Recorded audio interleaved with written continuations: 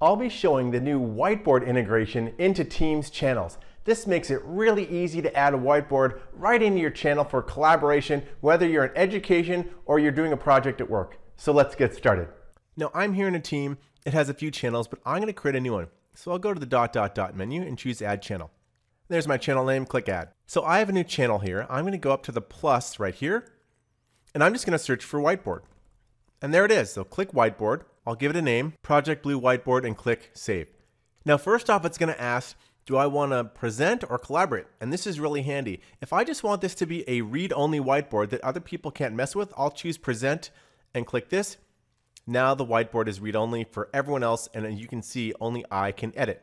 And if I want to change that, I can go here to the gear and say other participants can edit. So if I want to make this read-write a little bit later, I'll turn that on and close. Now you have that full whiteboard capability right here on a channel, and it's always there. And maybe what you can do is do a brainstorm, so do something that looks like this.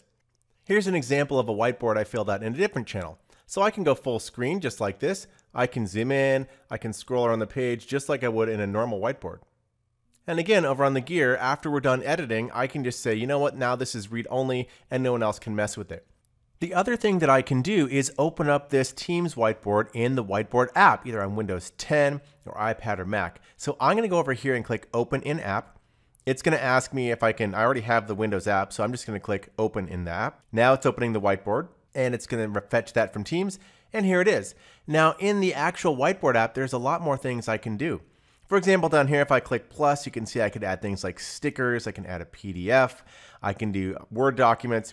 I can also, in the upper right, click this, a lot of different options with inking. I can send this whiteboard to OneNote. Things like formatting the background. Maybe I want a blue background. Maybe I want some squares in the background. And so you have a lot more flexibility to do different things when you're in the actual app. Another thing I can do, I'll just add a sticky note here, and I'm going to add sticky notes in Whiteboard. If I click here, hit the ... I can launch the Immersive Reader, one of my very favorites.